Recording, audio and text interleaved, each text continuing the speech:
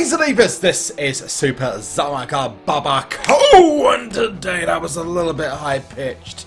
Yes, today we've started the road to glory, and I'm really far behind from normal, but we'll get there. I'm gonna play some road to glory whilst I talk to you guys about something I found, and something which is gonna excite a few people, and maybe reveal what's next for WWE SuperCard Season 3. Now, yes, we have had the release of WWE Champions. Let's not hide away from that fact.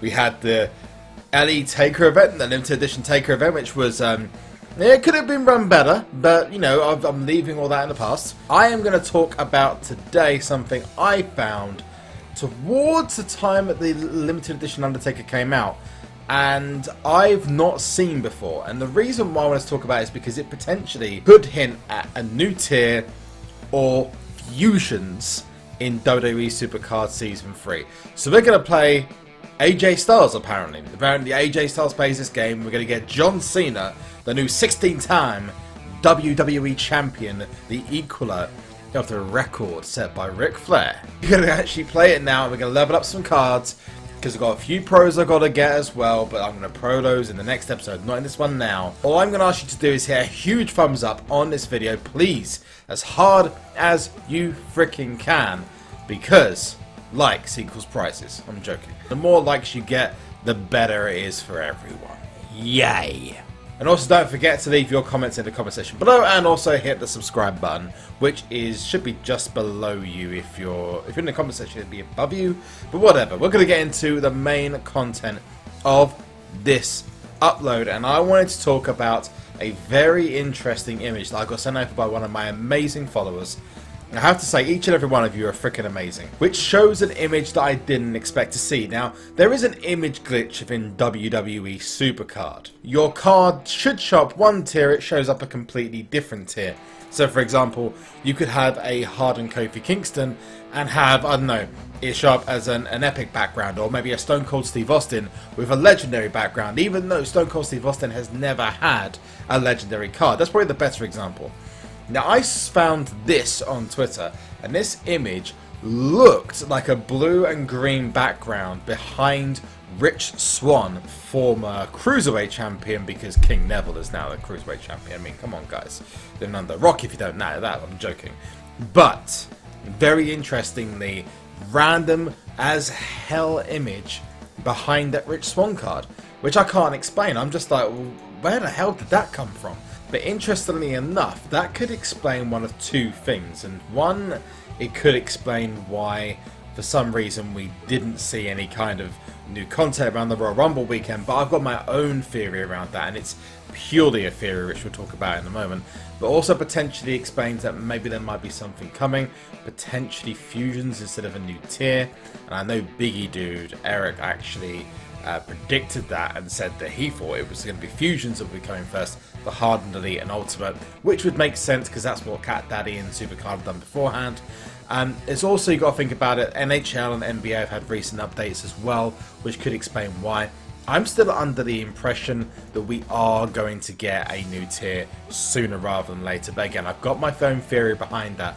But what do you think this image shows? Do you think it's just a glitch, a bug or something? But this was hidden, and not many people have found this since. No one's contacted me since to let me know about this. In fact, this was just a random occurrence on the night that limited edition Undertaker became available. So there's John Cena. We're going to carry on and get more cards off the board, because we're going to beat up Seth Rollins. In fact, no, I don't want to beat up Seth Rollins, because I actually feel really sorry for the guy. Seth Rollins injured again, potentially out of WrestleMania. Again, kind of feel sorry for the guy.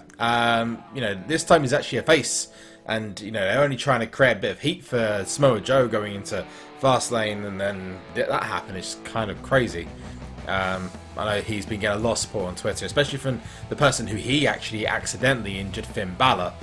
You know, it's there's a little bit of history there, and it's nice to see that they obviously don't have any personal feelings around it. So personally, I just hope he gets back as well soon. But let's talk about the theory which I had. As we get on to more, as we get through more Road to Glory, my theory, as we cover off the undercards, and also I'll cover off Team Road to Glory, because we actually got the Team Road to Glory cards this week, we came very close to not getting ourselves the cards. But I have a very, very strong theory, and maybe this is complete guesswork, but I wanted just to throw it out there, okay? People have been complaining a little bit this week about the lack of content and stuff that's coming out for WWE SuperCard, which I think is absolutely crazy. Some people are saying that because WWE Champions has released that WWE SuperCard is dying and stuff. It's like, what? Really? Are you actually crazy? The game is still more than alive. It's unfortunately there's some people out there who just seem to think that every new thing is the death of something. I remember the Battlefield 1, if you ever heard that game on the PC, Xbox and PlayStation. There's people in that community who constantly go on at the creators saying the game's dying, and it's like, no, the game still has over 500,000 active players. But I have a theory as to why we got nothing new during the Royal Rumble weekend, as we wait on the network to finish lagging so we can actually get past this match. But there we go, we can get past it now. And that is, well, it actually relates to Mankind and Undertaker, okay? So Mankind's card was released at the same time, roughly, that the Undertaker card was released.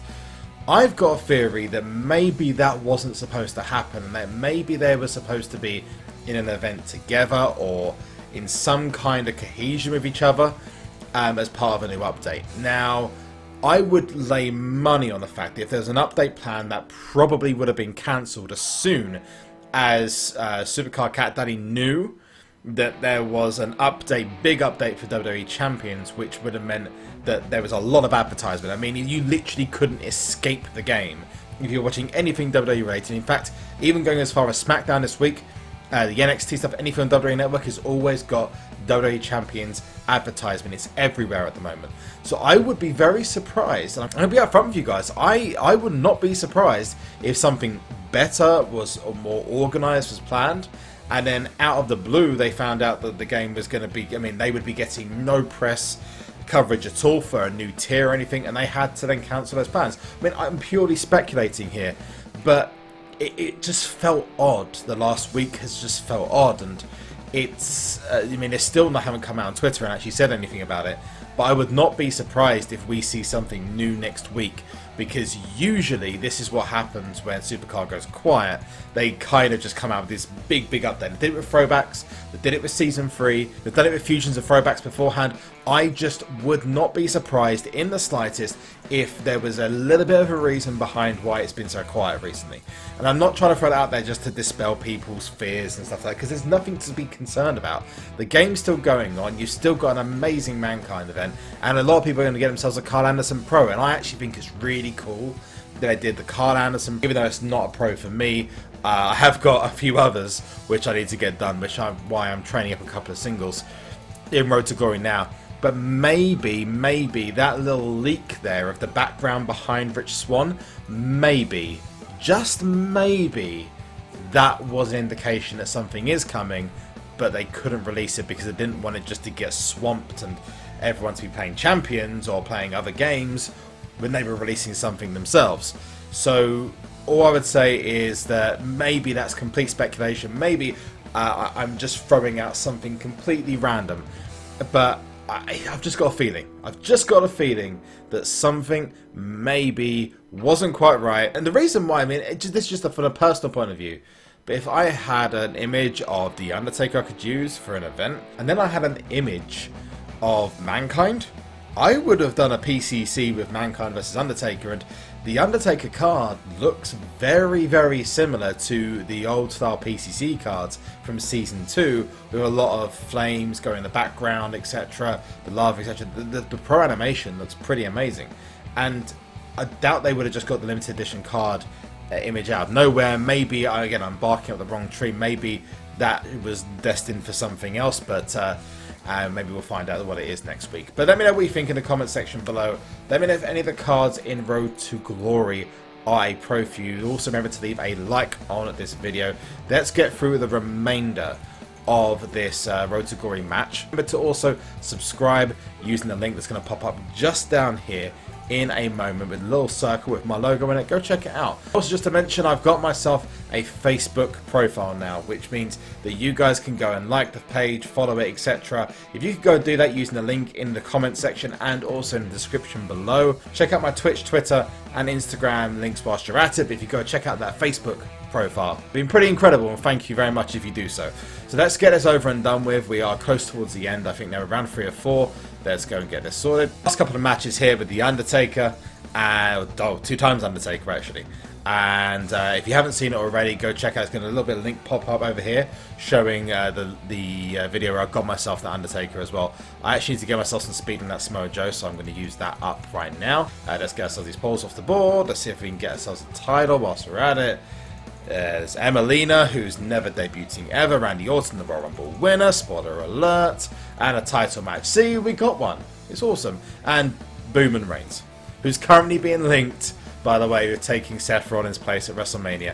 Because everyone wants to see Roman Reigns versus Triple H for the second freaking time in a row. Daniel Bryan's WrestleMania card. Undertaker, who's a very, very good card, is the SummerSlam card. Samoa Joe is the Harden card, and then we have AJ Styles, one of the best cards in Elite Tier, and then we have Carl Anderson. Carl Anderson is significantly better than Luke Gallows, so all I'd say is have fun if you've got a pro of him. And then of course we have Mrs. Foley's baby boy. And on the subject of WWE Champions, if you haven't already checked it out already, go check out my first ever upload of WWE Champions. It's definitely worth a visit if you are thinking of starting playing the game. Now is the time to do it, but I'll leave that to you. And one last thing, and that is to sleep!